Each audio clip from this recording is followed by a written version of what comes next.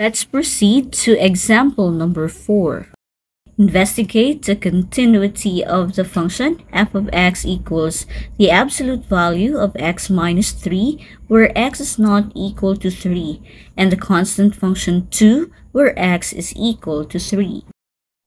We check whether the function satisfies the three conditions.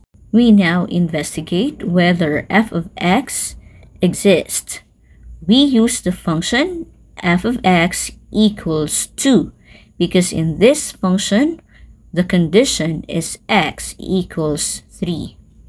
Evaluating the function, we will have f of 3 equals 2.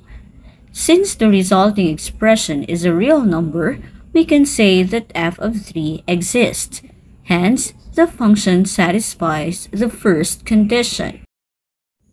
We now investigate whether the limit of the given function exists by showing the limit of f of x as x approaches 3 from the left is equal to the limit of f of x as x approaches 3 from the right. Evaluating the limits, we will have the absolute value of 3 minus 3 is equal to the absolute value of 3 minus 3.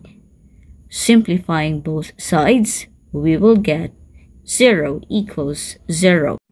With this, we can say that the limit of f of x as x approaches 3 is 0. We can therefore conclude that the limit of f of x as x approaches 3 exists, hence satisfying the second condition of continuity of function at a number.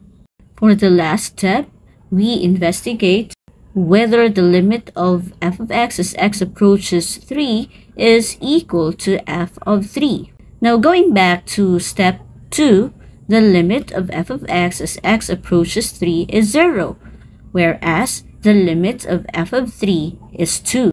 Now since 0 is not equal to 2, we can conclude that f of x is not continuous at x equals 3.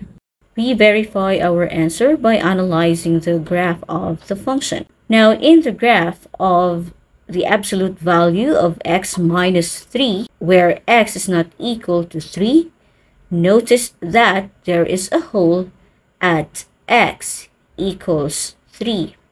So, in order to trace the other half of the graph, we have to lift our pen.